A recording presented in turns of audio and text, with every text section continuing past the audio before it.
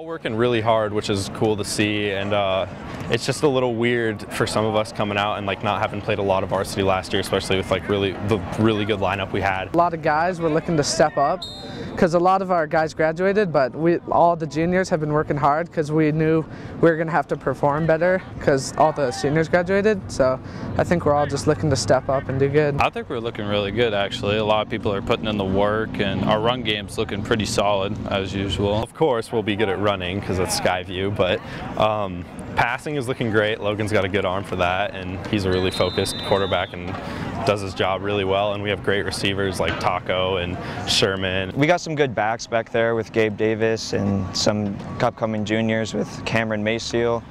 But yeah, with Logan's arm and throwing capabilities, we just need to work on the line a little bit and, you know, crisp up the routes on the receiver's end. But other than that, I think we can have a pretty wide variety of plays this year. Our offensive line are actually looking really good. They've been putting in the work through the whole summer, you know, studying their plays.